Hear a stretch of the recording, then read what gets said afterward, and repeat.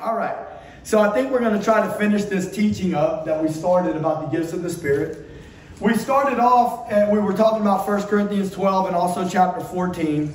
And in the first session or section, we talked about the difference. I focused on the difference between praying in the Spirit versus prophesying, or specifically we were talking about tongues.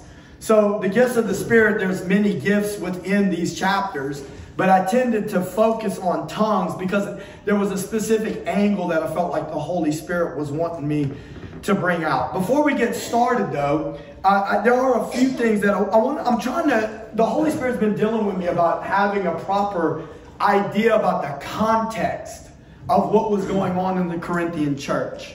And what I mean by that is, what was the atmosphere that caused the Apostle Paul to be moved upon by the Holy Spirit to do the teaching about the gifts that he did in this letter. And I believe that there's internal evidence within the letter itself that can begin to open up our eyes so that we can see what was going on. So I'm just going to go to the scripture real quick. And I think I used the King James Version for some of these. And I want to go to 1 Corinthians chapter 3. So what I'm doing right now is I'm trying to prepare a context for you to understand, so that we can better understand the instruction that the Apostle Paul was given. So in chapter 3, this is what he wrote. He said, "And I, brethren, could not speak unto you as unto spiritual, but as unto carnal, even as unto babes in Christ. I have fed you with milk and not with meat, for hitherto you were not able to bear it. Neither yet now are you able, for you are yet carnal. For whereas there is among you envying..." Oh, that's a little small, isn't it? Let me go ahead and pick that up a little bit for you. There we go. "For you are yet carnal, for whereas there is among you envying and strife and divisions, are you not carnal and walk as men?" So the main thing that I wanted you to see is we're told by the Apostle Paul straight up that the people in the Corinthian church were carnal. That means that they were living fleshly. That means that they were not really being led by the Spirit like we would expect, because he also said, he did call them brothers. Now I want to make that clear. He called them brothers.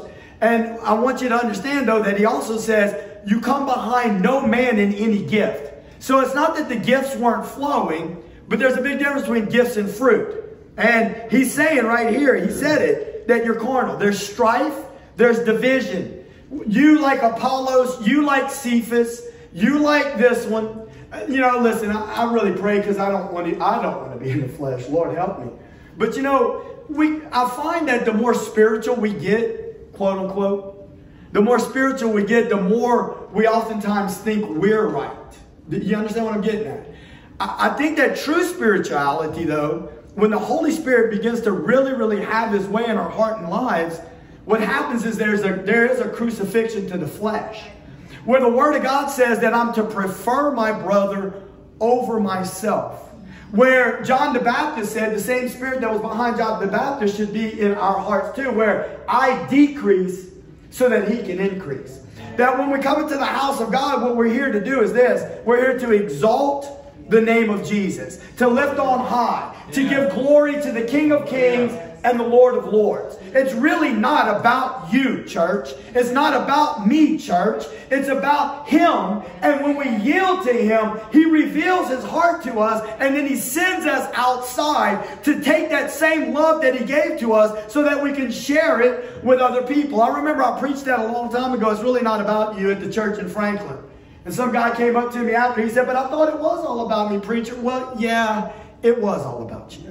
If you were the only one on earth, he still would have died for you. Hallelujah. But at some time, he wants you to take the baba out of your mouth. Hallelujah. And he wants you to start using a fork so you can eat the meat of the word, so that we can grow to maturity, so that he can begin to use us. Amen? Is that fair? Is that fair to say? Hallelujah. So it says right here that you're carnal. Now, I want to give you a little bit more evidence. So we're going to go to 1 Corinthians 5:1, because I'm really just trying to show you the condition. All right, here we go. This is in the church now. Okay, it is reported commonly that there is fornication among you, and such fornication as is not so much as named among the Gentiles, that one should have his father's wife. This man's sleeping with his stepmom is what it sounds like. And look what he says. And you, the church, are puffed up and have not rather mourned that he that has done this deed might be taken away from among you. For verily, as absent in body but present in spirit, I have already judged, as though I were present concerning him that hath so done this deed in the name of our Lord Jesus Christ, when you are gathered together, and my spirit with the power of our Lord Jesus Christ, deliver such a one to Satan. Why? For the destruction of the flesh. Why? So that his spirit might be saved in the day of the Lord Jesus. I'm trying to give you a picture of what's going on here. Now you got to understand, this is a different time frame. You got to understand, the city of Corinth, I've explained this before, had two ports. Sailors were the same back then as they are today. Now, I'm not going to get into that too deep. But they'd come into the ports, and there was a temple in the city of Corinth. And it was a temple to a pagan god. And I've explained this before, but I'm going to explain it again. The way they had church in that temple was they'd go pay a temple prostitute, and they would have sex with the temple prostitute. Okay, as crazy as it sounds, they didn't have, Christianity was just starting. The Apostle Paul travailed the Mediterranean Sea to get over there to preach Jesus. Now this church is being built, but Christianity is a new thing. These pagan gods have been on the earth. Okay, and these people have been worshiping these pagan gods this away. And so you got to understand that the culture of this time is completely different than what you would expect. Like, in other words, some of us in here, all of us in here have fallen short of the glory of God. But when we fall short of the glory of God, then we ought to be convicted by the Holy Spirit. We ought to not feel as though it's okay, especially when we have the Word of God. Sometimes we might hide, we might run away from the conviction, right? And you got to understand the difference between the conviction and condemnation. The Holy Spirit doesn't want to condemn you. He wants to free you. But the word of the Lord will bring conviction to show you where something is wrong in your life. Amen? Okay, but this is the thing. When the conviction is working, then it reveals to us what's not right and what is wrong. And then we yield to the Spirit of God. Look at this. The church is bragging about this, okay? I'm trying to show you the condition of the church. We don't think of it this way. See, when the Lord first started moving in the church, I said something out of my mouth, and I don't even know if I knew even exactly what I was saying. But now it's becoming more and more clear. What I felt like the Lord said in my mouth was that I don't want Corinth, I want the book of Acts. I want Pentecost. Because, see, the difference between Corinth, they were puffed up. They were puffed up, and the difference between Corinth and Pentecost is that it says on the day of Pentecost, they were all of one mind, one accord. They were in the unity of the Spirit. They had one thing on their mind, my friend, to bring glory to Jesus. And listen, I made a point earlier. I feel as though sometimes when we start to move into the spiritual, being more spiritual, and the more we seek the Lord, if we're not careful, we can become prideful. We can become prideful in our spirituality. And we can begin to believe, like Brother Larson used to say, that we now are the handyman, God's handyman for the hour. God has called me. I'm the one that hears from the Lord. I'm the one that has the heart of God in this situation. If you're not lining up with what it is I believe, then you're wrong. I'm right, because I know I hear from the Lord, and there's no way you're hearing from the Lord. That's spiritual pride, my friend. The Word of God says you ought not think more highly of yourself than what you ought to. The Word of God says that pride and a haughty spirit comes before a fall. Lord, help us. Amen. And I just wanted to make that point right there. So we're trying to look at the condition. Here's another situation, and then we'll move on to the regular teaching, setting the tone for what's going on in the Corinthian church. 1 Corinthians chapter 11, verses 17 through 18. We're talking about communion now. Paul's doing the teaching on communion. Now in this that I declare unto you, I praise you not, that you come together, not for the better, but for the worse. For first of all, when you come together in the church, I hear that there be divisions among you, and I partly believe it. For there must there must be also heresies among you. Now listen, I'm not going to dig into these words too deeply, but I want you to know divisions and heresies have something in similar. It's talking about separation and division. It's not talking about unity. Both of those words, heresies, not just what you think it means, false doctrine. It is many times connected to false doctrine, but more specifically, it's about separation and separating the body and causing division within the body, okay? That they which are approved may be made manifest among you. When you come together, therefore, into one place, this is not to eat the Lord's Supper. He's saying, you're coming together, you're acting like you're coming to eat the Lord's Supper, but that's not really what you're doing. For in eating, everyone takes before... Let's go ahead and go to another literal translation. We're going to go to the NASB right here. Verse 20. Therefore, when you meet together, it is not to eat the Lord's Supper. For in your eating, each one takes his own supper first, and one is hungry, and another is drunk. What? Do you not have houses in which to eat and drink? Or do you despise the church of God and shame those who have nothing? I want to point that out. That's a big part right there. Because I believe when we go through some scriptures, when we get to 1 Corinthians 12, I want you to see, listen, there's varying levels of socioeconomic status in churches. Some people have more, some people have less, right? And the word of the Lord he's not a respecter of persons. God is not a respecter. He doesn't really care how much money you have in your bank account, especially if you're hoarding it. He's not. And now if you're giving it, hallelujah. But if you're hoarding it, he's not really that concerned about how much money you have in your bank account. Okay, the Lord is concerned about all of us walking in unity and our heart and our life being made one in Christ, that we can work together as his body so that he can get more accomplished out of us to do the will of the Lord. Y'all doing okay tonight? Oh, yeah. Hallelujah. Praise God. Some people are with me.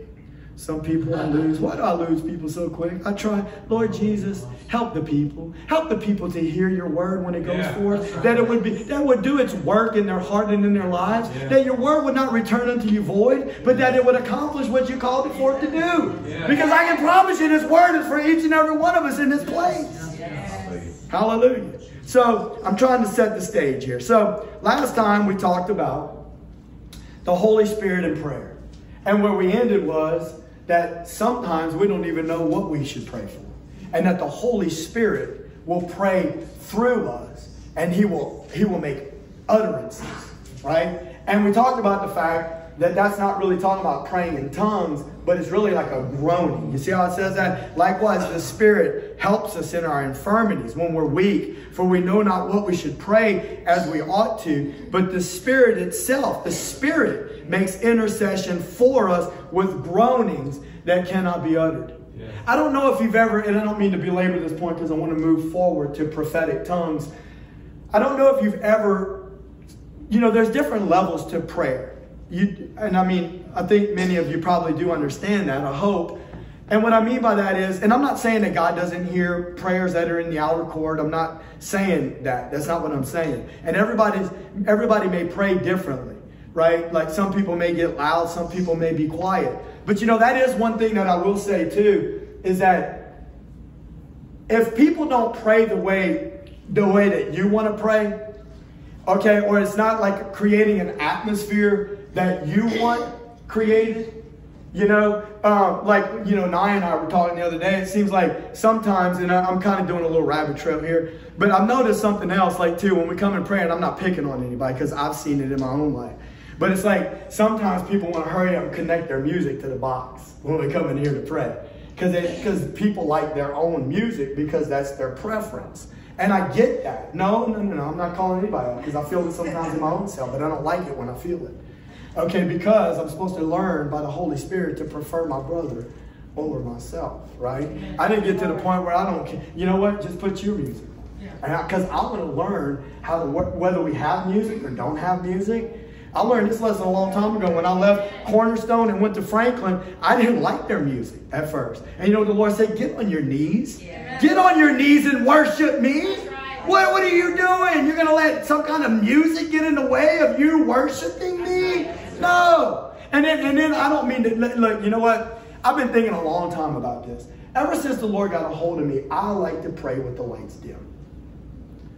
There was a person that I respect a lot one time that made a comment. And they said this.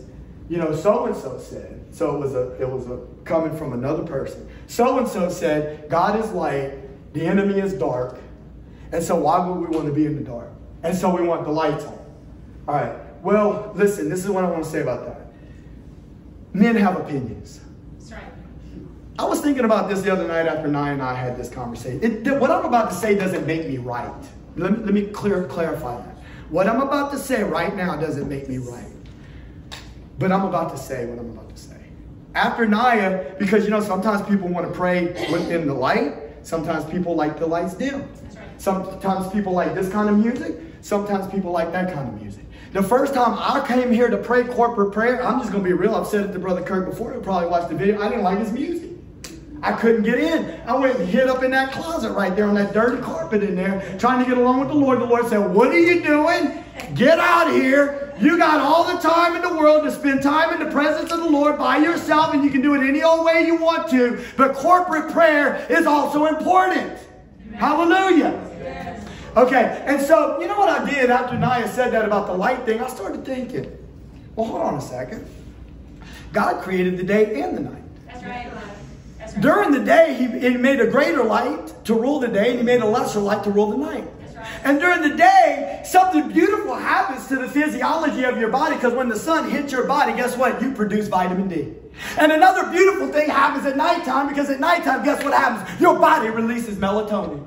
And number one, we're talking about a spiritual thing. We're not even talking about a physical thing. And then, oh yeah, but that's what they did. They slept at night. Hold on. Jesus, the Word of God says in Mark 1:35, long before the break of day, he got alone in a solitary place, and there he prayed. Let me say one more thing. You think they had electricity during the time of Jesus? No. They were praying and seeking the face of God with an oil lamp. Hallelujah. Come on, somebody. And then now I'm about to shut it down. But I took a little rabbit trail the other night. You might want to do some research on your boys.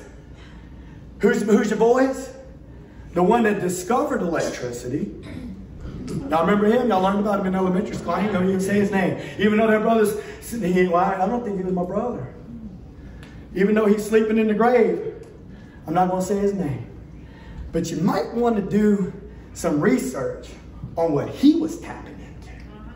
Then, the one that learned how to harness electricity and put it into what we call lights, you might want to do a little research to see what he was tapping into. So now with that said, don't tell me that fluorescent lights are either of God or they're of the devil, because I'm not buying it. Don't tell me that lighting in a sanctuary makes a difference. Now, I don't want to be so dark, because, look, I'm gonna call you out. Miss Matilda said, what's the deal with the lights? I said, I'm sorry. She said, brother, I just can't see. I'm scared I'm going to trip over myself. So, you know what? When she said that, I said, well, maybe it was too dark. Maybe it was too dark. So you know what I did? I put a lamp back there. Why? Because I ain't trying to mess my sister up. I'm trying to make everybody happy as much as I can. But this is the main point I wanted to make. We got to be careful about division.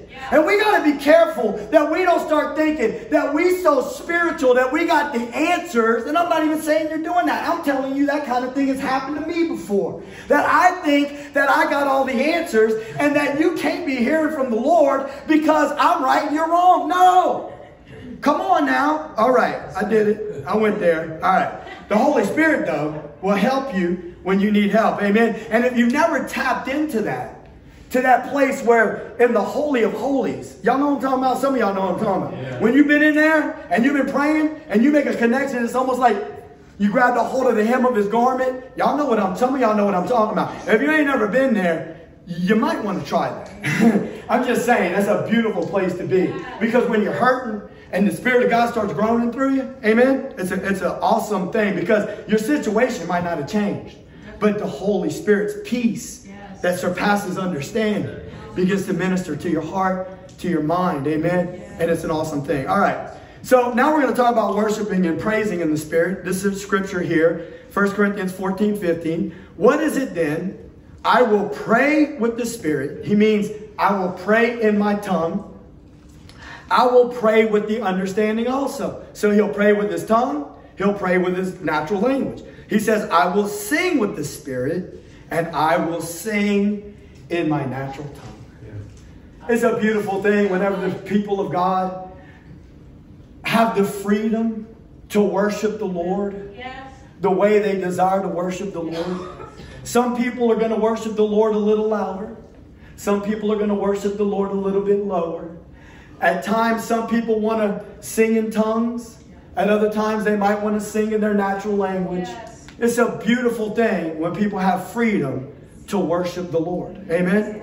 Now, let's talk a little bit about prophesying in tongues. This is 1 Corinthians chapter 14, verses 18 through 19. And so we're talking about now the difference between praying or worshiping in tongues versus speaking in tongues out loud for the purpose to give a word to the church. You understand what I'm saying? Some Pentecostal or charismatic believers don't even, and I don't mean to be ugly, they don't even know the difference between the baptism of the Holy Spirit and their prayer language versus giving a word out loud in the church in tongues.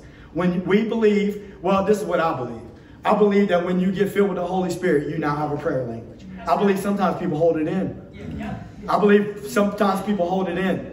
And you're supposed to release that stuff. Come on now. Let the Holy Spirit pray through you. Let it come out. Okay? Hallelujah. Let it come out. And so I want you to know, though, that we believe, and that's your prayer language.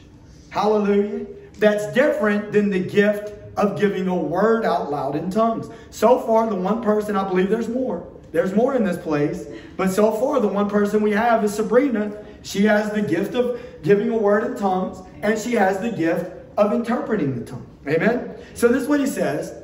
I thank my God, I speak with tongues more than you all. Right there, he's talking about his prayer language. I speak with tongues. Or he could be also talking about giving a word. Okay? But if he's giving a word, he's giving an interpretation.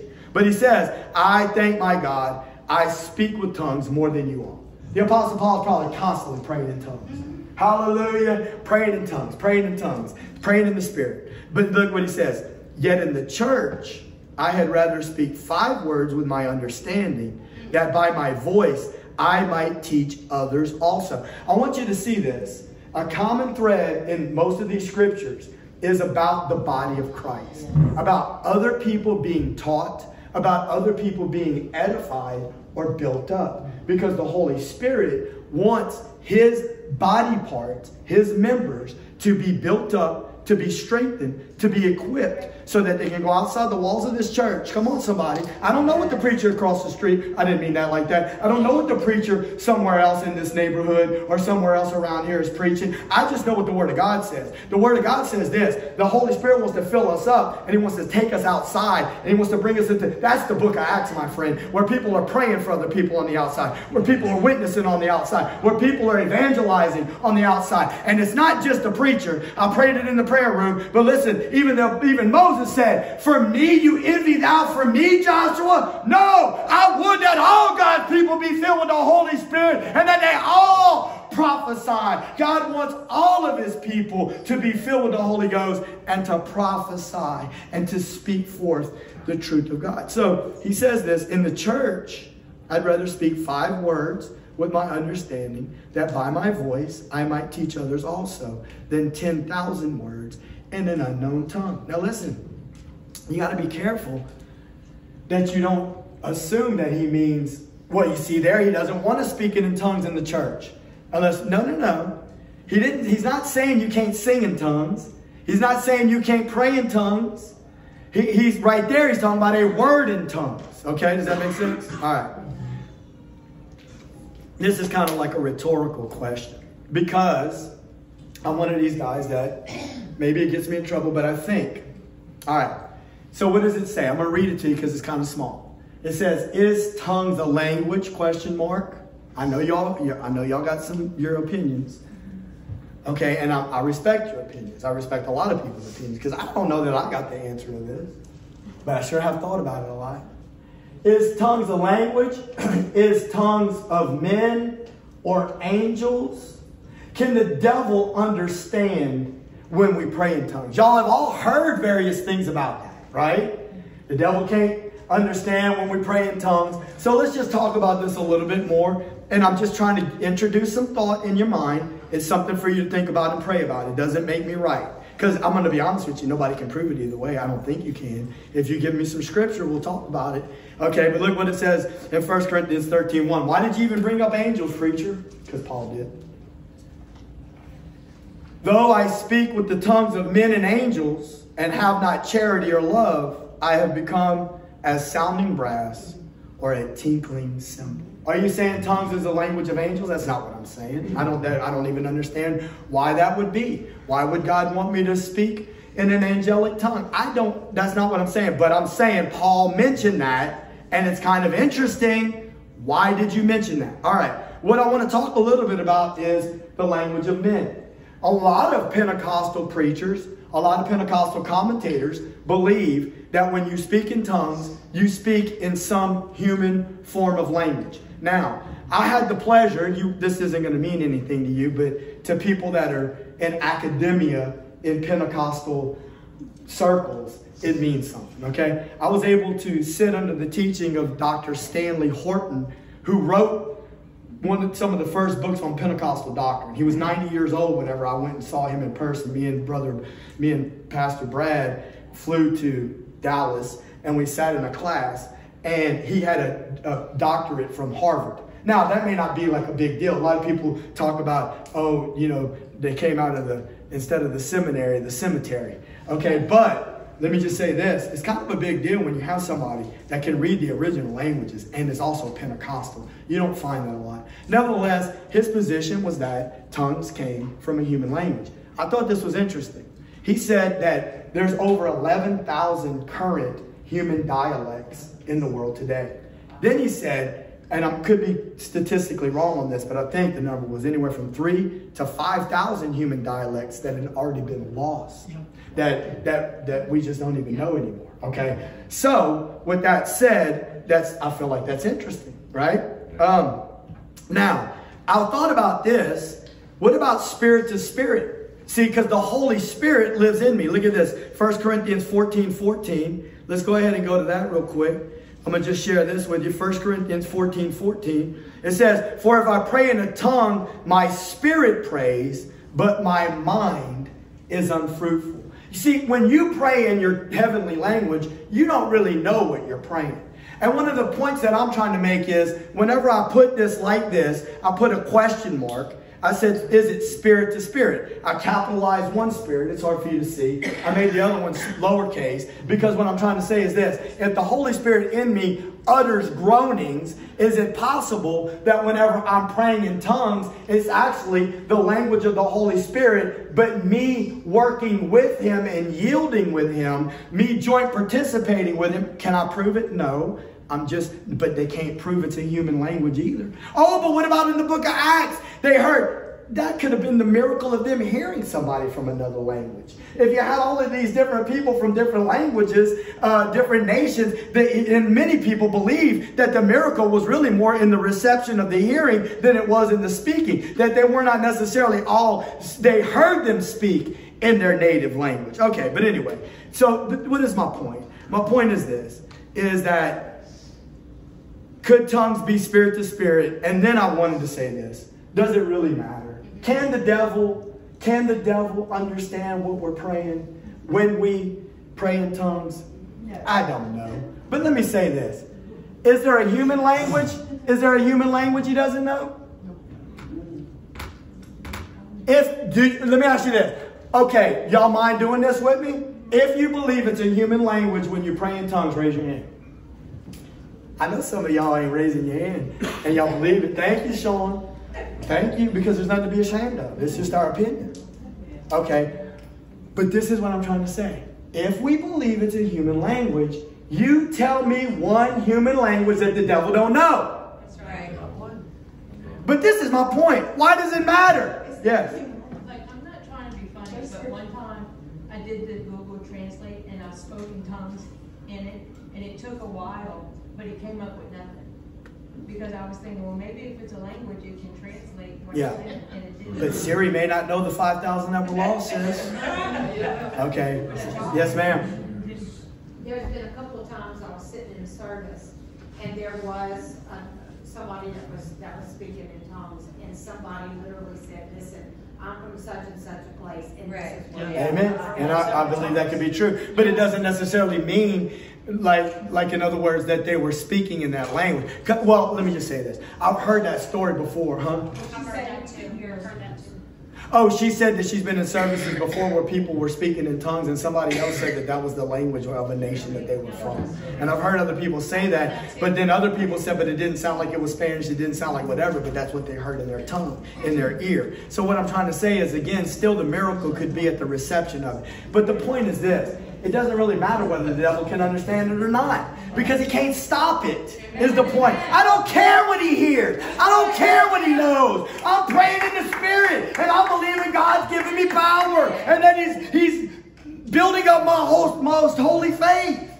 I'm just trying to say, listen, this is a big deal. People say this a lot. But anyway, who knows? All right, we're going to move on. Hey, yes? He lives in your heart. He's hearing the Spirit, right? Yeah, amen. The Spirit. I believe that. I believe it could be very well the Spirit moving with my spirit. Again, yes? Just interject one more thing.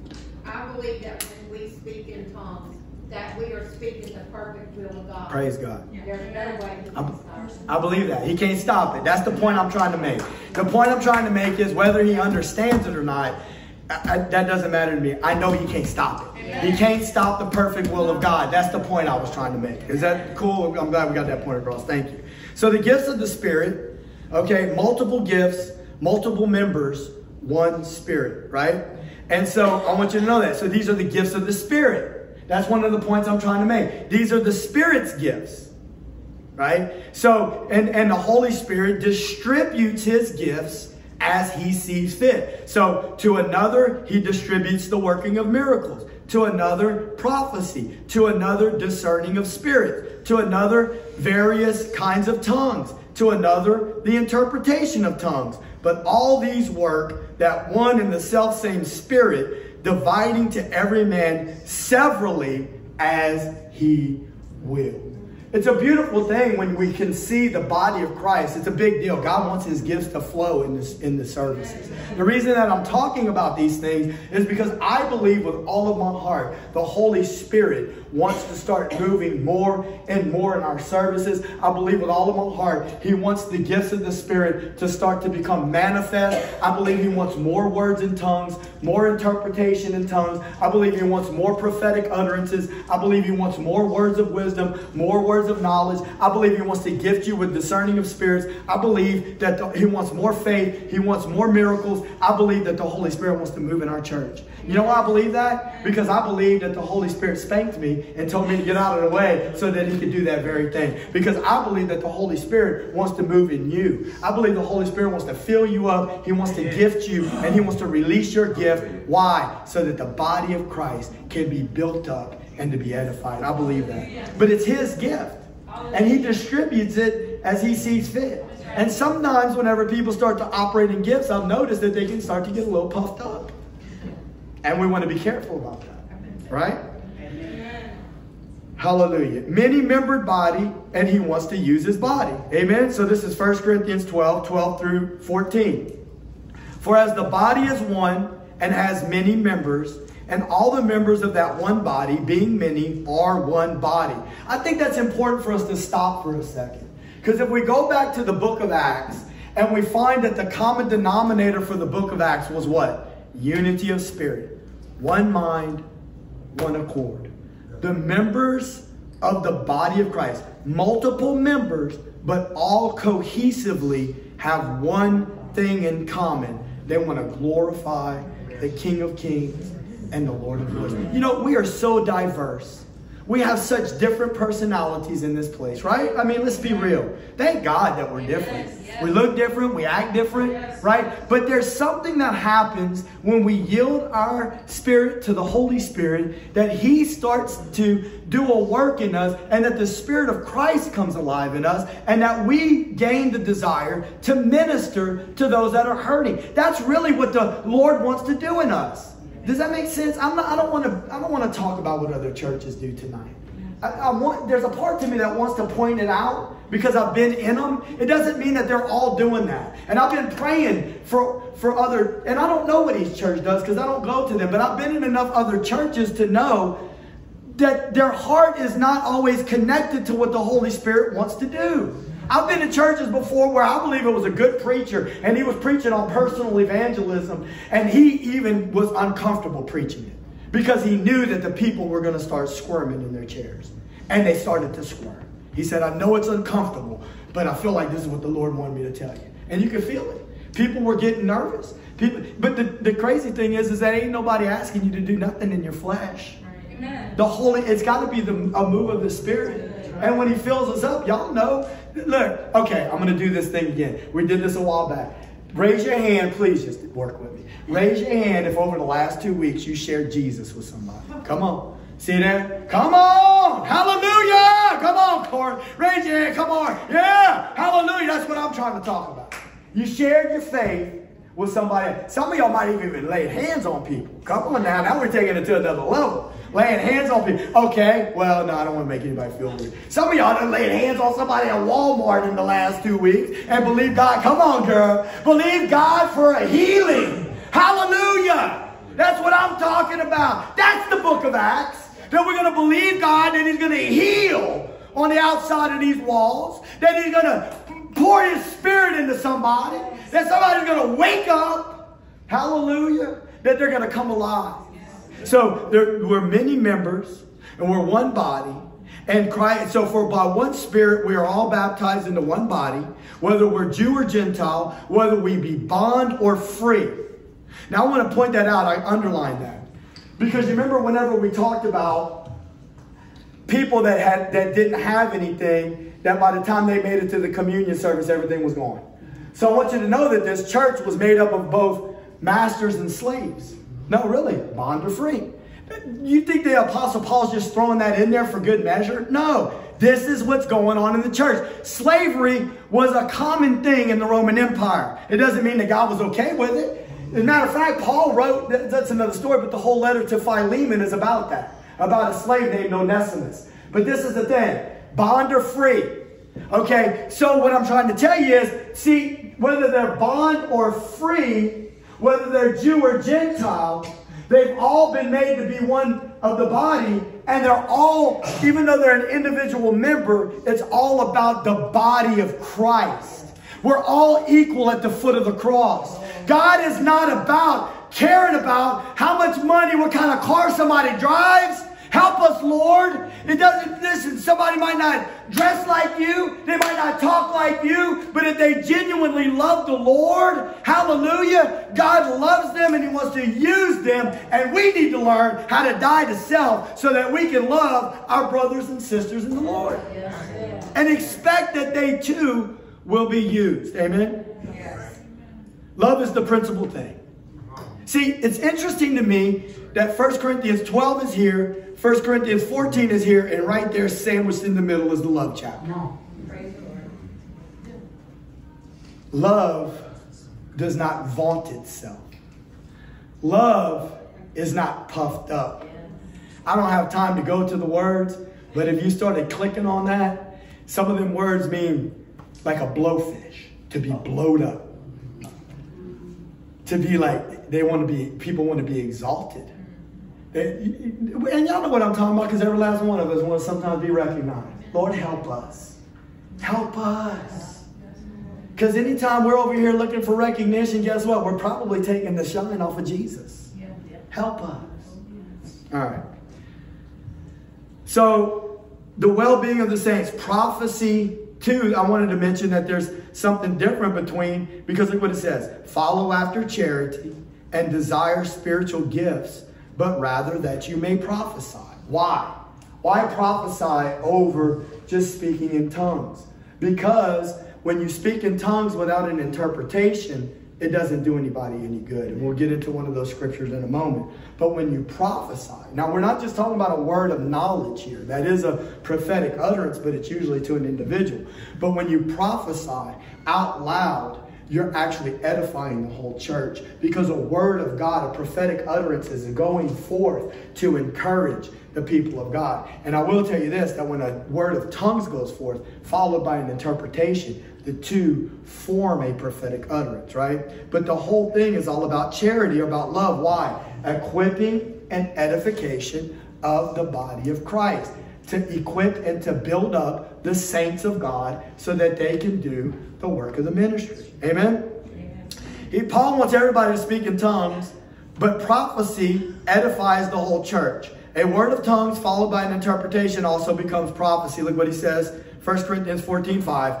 I would that you all spoke with tongues, but rather that you prophesied, for greater is he that prophesies than he that speaks with tongues, except he interprets, that the church may receive edifying. So it's all about the church being edified or built up. He's saying that if I come, this one here, he's saying if I come speaking in tongues without interpretation, I'm not doing you any good. He says, now brethren, 1 Corinthians 14:6, if I come unto you speaking with tongues, what shall I profit you, except I shall speak to you either by revelation or by knowledge or by prophesying or by doctrine. In other words, whenever someone comes and they bring teaching, instruction, they bring the truth of God's word. If you care, if I care, then it builds us up. And we learn a little bit more about the will of God. We learn a little bit more about how God operates. Amen. And if we're willing to receive that truth, it's going to get on the inside of us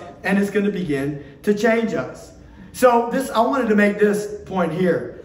Tongues in church without interpretation is meaningless for the body as far as a word of prophecy going forth. Worshiping and singing in tongues as the pastor of this church until y'all get rid of me. Okay, I give you the thumbs up. Let's let it happen, Captain. What I'm trying to say is let's give glory to the Lord. And if you want to sing in tongues, then you sing in tongues. And if you want to pray in tongues, now can I just preface that with something? As a matter of fact, if you want to pray loud, pray loud. Let's just remember, sometimes there is the possibility that whatever we're doing, we could take the focus off of Jesus and put it on something else. So let's just be mindful of that. That's all I'm trying to say. Let us be sensitive to the Holy Spirit. It doesn't mean that you can't. I want people to be able to be free to pray. I want people to be able to be free if they want to sit down, to sit down. But I want to be able to be free to walk back and forth if I want to walk back and forth. If Lily wants to get loud, I want Lily to get loud. If Bill wants to get up here and clap and sing, I want Bill to be able to get up here and clap and sing. Because as long as we're exalting Jesus and our desire is to equip the saints to build people. If the other ladies want to get up here under the cover and just worship, I want everybody to be able to worship the King because He alone is worthy. And I want us all to be able to be in unity of the Spirit, so that we can all work together. Amen? Amen? So look at this. If therefore the whole church be come together into one place and all speak with tongues, and there come in those that are unlearned or unbelievers, will they not say that you are mad? Now I want to bring a little bit of clarity to this real quick. I put, they might think you're crazy up in my little notes. I said, good. And I don't mean to be rude. Go find a Baptist or a Presbyterian church because we're Pentecostal. I'm talking, now listen, I'm going to make a clarification right here. I'm not talking about when we're praying and singing in tongues.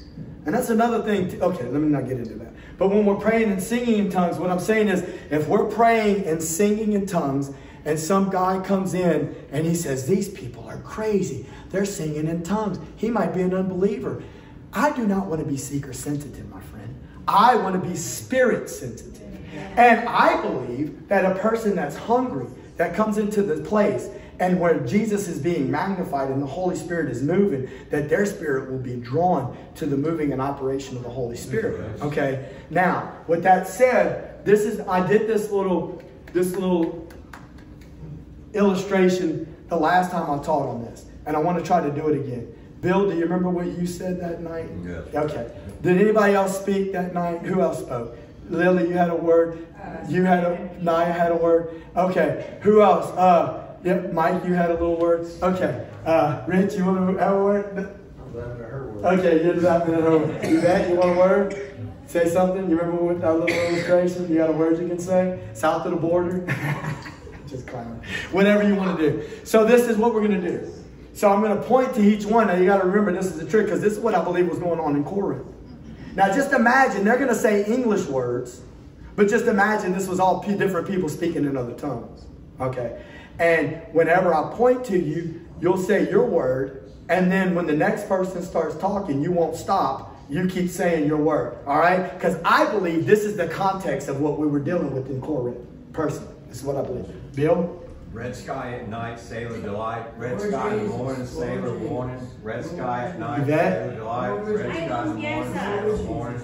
Red sky at night, sailor delight. Red sky in the morning, sailor warning. Red sky at night, sailor delight. Hallelujah! Hallelujah!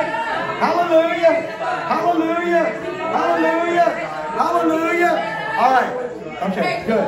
I made the point. Yeah. The point that I'm trying now, imagine, see, I didn't want to get y'all to pray in fake tongues because I think that's irrelevant. Yeah. But I wanted to make a point that everybody is saying something all at once. I'm telling you, we're about to get into a couple of verses real quick, that it's showing you that that's what they were doing. That's what they were doing. And this is where you get spiritually puffed up. It's kind of like, oh, you got a word? What? I'm more spiritual, so I got to give you my word. Okay? And so they're cutting in on each other.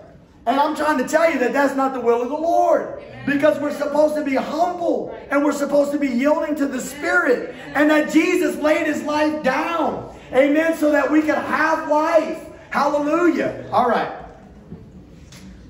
Look at this right here. 1 Corinthians 14:26. How is it then, brethren, when you come together, every one of you has a psalm? I was thinking about this too.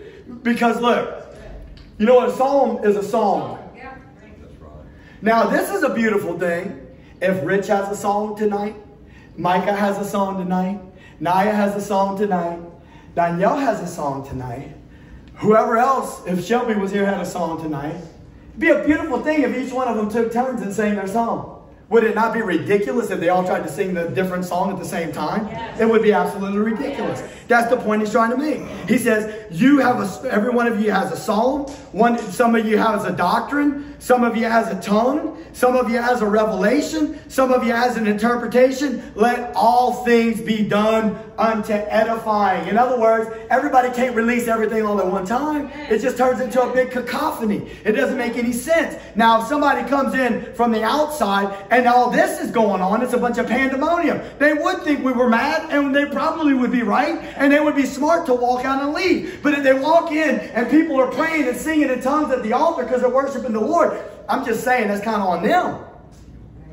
Because I'm trying to let the Holy Spirit move. You're trying to let the Holy Spirit move. Does that make sense? Amen. 1 Corinthians 14:27-28. If any man speak in an unknown tongue, let it be by two or at the most by three. Now think about that. Think about the context that we've already created. Can you imagine? One after the other, breaking in on each other, and everybody just a bunch of pandemonium. So it's giving them some instruction that, you know, to allow the course to flow properly. Let it be at the most by three, that by course let one interpret. But if there be no interpreter, let him keep silence in the church. Let him speak to himself and to God. Now this is kind of like a long, and I don't expect you to read it. I was going to read it, but I'm not going to because we don't have time. But this is what I wanted to say. So how are we supposed to know if there's an interpreter in the house if we never speak in the tongue? And I'm going to be honest with you. I've had people admit to me that they've suppressed the interpretation. Now, I'm not picking on anybody because, you know, people are like, well, I think I got the gift of interpretation, but I can't do it. No, you can't do it. Because if you have the gift of interpretation, it means you were baptized in the Holy Spirit. And the purpose of your baptism in the Holy Spirit is for boldness to be able to operate and function according to the Spirit of the Lord. Amen. Amen. So what I'm trying to say is that don't be fearful. I mean, listen, Sabrina's already prayed to receive interpretation, but some of you may feel like you have the gift of giving a word in tongues. Don't be fearful to release that tongue because you feel like there's not an interpreter in the house. We may not know unless I'll do the due diligence of a pastor, and I will get up and I will say, does anybody have an interpretation? And if nobody ever brings it, then guess what? We'll wait a period of time. We'll keep praying. And when the Holy Spirit moves upon you again, we'll believe God. Amen. Now, again, we're not going to sit here every single service and keep releasing a tongue whenever nobody's bringing an interpretation, because we have the will of the Lord on this. Amen. But does that make sense what I'm trying to say? Somebody releases the tongue. Amen. And then we believe God that there's somebody that also has the interpretation. I believe that. Yes. So in other words, you're willing to allow us to learn. Absolutely. Right. I think that we have to allow the Holy Spirit to have his way. I mean, we're mature enough to be able to handle that, aren't we? To where we can listen, I'm telling you, there's at least 3 people in this place that admitted to me that they have the gift of interpretation, but that they've been reticent to release it or apprehensive to release it. And I don't say that to beat nobody up. I say that with all love and compassion. Okay, but we have to be willing to release it. And one of the people's not even here tonight. So don't think that I'm just picking on you. One of the people's not even here tonight. Okay, whoever you might be. But I'm saying is, if we never release it, then we never see the gifts flowing. And then you just get to listen to me preach every night. Whenever the Holy Spirit. And let me just say this. I've said it before, but it's important that we understand that the music ministry, and I believe that they're ready, because we've talked about it before. The music ministry has already been instructed and aware that if somebody begins to bring a word, that the music needs to come down. And I've said this last time, but I'm going to say it again. If you are already a loud person and you feel as though the Lord's putting a prophetic utterance in your heart, you're going to need to make it different than what you were already doing, so that the music ministry knows, because you can't expect them, if you're always loud, if you don't change, if there's not something different about it, how are they supposed to know to bring the music down? I'm trying to talk to you about, because I'm crying out that the Lord would move through the gifts of the Spirit, because I don't want the Holy Spirit hamstrung anymore. I want the Holy Spirit to be able to flow, and I want him to be able to have his way. And I believe he wants to do that. Does that make sense? Amen. So you're saying you are restricting the Holy Spirit from moving ourselves? Sir?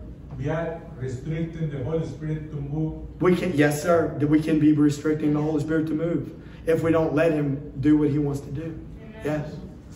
Yes. Amen.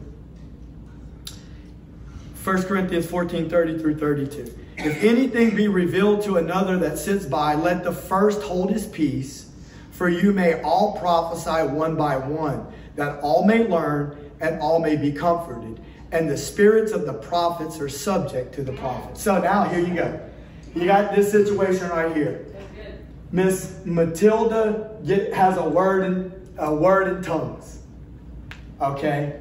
And then all of a sudden, for whatever reason, I'm not saying that it's right or wrong, he's given instruction. For whatever reason, all of a sudden, Bill feels a tongue busting forth, and he feels like he's got to release it. Got to release this tongue.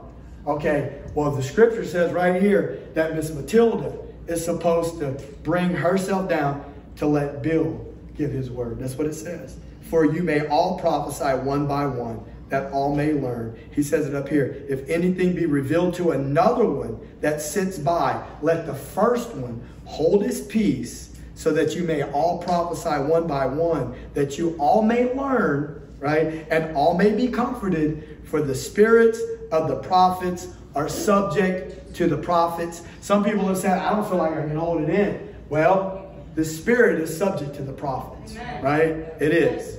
That's what it says. So anyway, That's confusing. hallelujah. Huh? So if one person has a tongue and a prophecy and they're giving it, but somebody, I don't understand, somebody else. I don't think that should be happening a lot, but this would again, we got to look at the context. We're trying to create a context here for this church.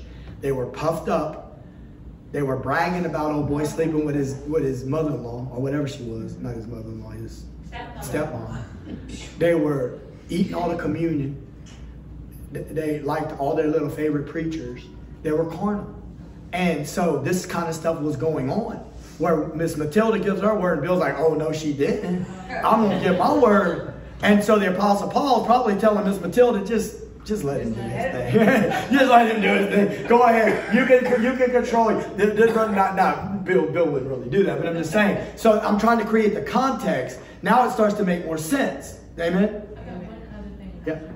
But in 14:2, he says, for he that speaketh in an unknown tongue speaketh not unto man, but unto God. For no man understands him. Howbeit in the spirit he speaketh mysteries.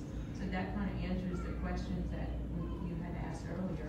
Do we think that the tongue is something that man understands, or is it, so apparently it's not. Yeah, well, but I think at that point he's also talking about in your prayer language too. But anytime a tongue goes forth without an interpretation, we do not understand it, because man doesn't understand it unless an interpretation, or like she said, somebody in the crowd is given the gift by the Holy Spirit to understand what's being spoken. So that's not necessarily our prayer language that we're speaking just.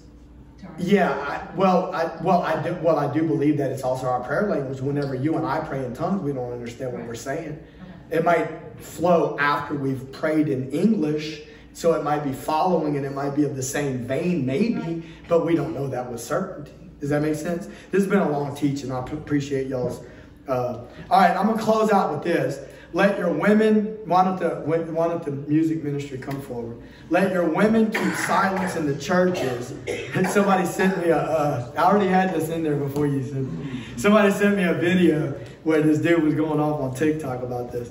But let your women, and I don't believe this, let us understand that. We have women preachers in this church. So what I'm saying is, when I say I don't believe it, it's not that I don't believe the word of God. I believe that there's something here that we're not understanding. Just like we didn't understand the context of the church before, maybe we understand the context a little bit better after the teaching. But so it says, let your women keep silence in the churches, for it is not permitted unto them to speak, but they are commanded to be under obedience, as also says the law. And if they will learn anything, let them ask their husbands at home, for it is a shame for women to speak in the church. So what I want to do is I want to try to create a little bit of a context for this. You got to understand that this pagan world was different. I've already told you that there were 2 ports in the city of Corinth. I told you there were temple prostitutes. But even more than that, most of these temple prostitutes were known as oracles. Mm-hmm. What is an oracle? Like the woman with the spirit of divination. She followed behind Paul, right? And she says, these men be of the Lord. She had a spirit of divination. She was like Sister Chloe used to be on TV, right? Through demonic spirits, she was given information to release words from demonic spirits. People would go there, kind of like people go to get their cards read. People go to get words from necromancers. That's what the book of Leviticus told them. Don't speak with the necromancers. This was prevalent. This was prevalent in this area. So you have these women that are filled with demonic spirits that are giving words. And now some of them are probably getting saved. But in addition to that, they've seen some of this stuff going on in the city. And so people are probably out of control. The whole church seems to have been out of control. And the Apostle Paul says it here, and he also says it in Timothy. And it's interconnected, I believe, with the plaiting of the hair, that we're seeing all of that stuff, like Peter wrote about in his letter, that let your beauty be adorned not outwardly, but let it be inwardly. And I believe that what was happening is that some of these women were usurping and taking authority. We don't even know, he doesn't say it, but what about a spirit of Jezebel? Trying to usurp the authority of leadership and trying, like, these kinds of things happening. And this is the point that I want to make. And then we're going to close. We're going to worship. All right. But you can't tell me that women aren't called to speak for God. That's right. Or to operate in the gifts. You can't do it. Why? How can you say that, Pastor? But Peter, Acts 2:14 and 15. Peter, standing up with the 11, lifted up his voice, said unto them, ye men of Judea, and all you that dwell in Jerusalem, be this known unto you, and hearken to my words. For these are not drunken as you suppose, seeing it is but the 3rd hour of the day. But this is that which was spoken by the prophet Joel. It shall come to pass in the last days, says God, I will pour out of my spirit upon all flesh. Your sons and your daughters shall prophesy. Your young men shall see visions. Your old men shall dream dreams. I'll just say a couple more things before I close. Deborah was a prophetess in the book of Judges. She was an oracle for God. She was a mouthpiece for God. She spoke the word of God. Phoebe, I can't get away from this.